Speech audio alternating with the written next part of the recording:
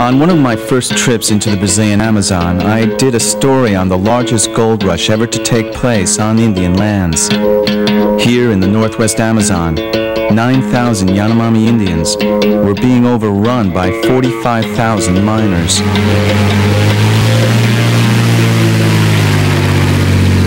To get into this sensitive border area, I had to be smuggled in by gold prospectors on one of their cargo planes. These men and others had been breaking Brazilian law by invading Indian lands.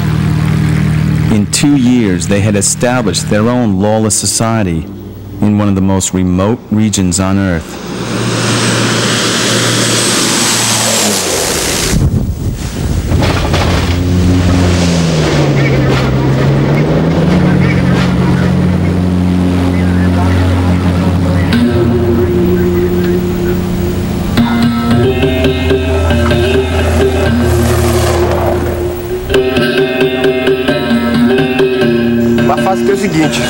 Life is easier here, although it takes longer to make money, and you suffer a bit. In the city you make almost no money, and there are no opportunities to support your family. But this life in the forest requires a lot of sacrifice. It takes a long time to find a scoop of gold.